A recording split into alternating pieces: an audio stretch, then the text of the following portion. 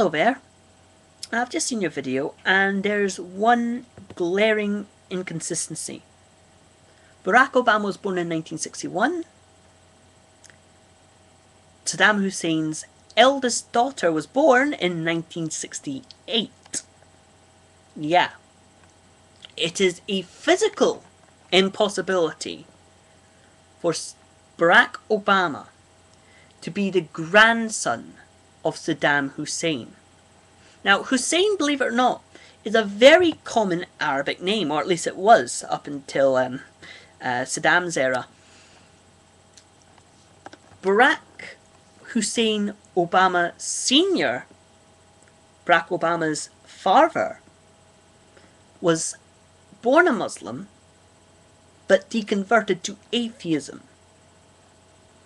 And Barack Obama's stepfather could best be described as a lapsed Muslim. Yeah. So, there's links of Islam, but they're not sort of, Barack Obama goes to mosque every Friday.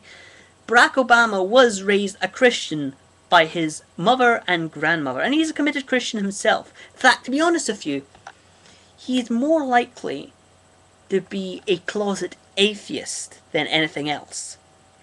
So yeah. Peace out, let logic prevail, goodbye.